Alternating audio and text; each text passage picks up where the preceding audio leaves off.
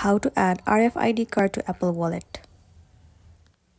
It's a very easy and a quick process, so let's get into the video.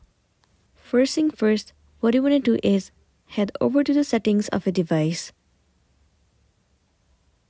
Once you're inside your settings, scroll down and just below the App Store, the option of Wallet will be visible to you. Click on it. It will be landing you on this page. In this page, if you have added, you will be able to see all the list of the cards. So, if you also want to add RFID card, simply click on Add Card.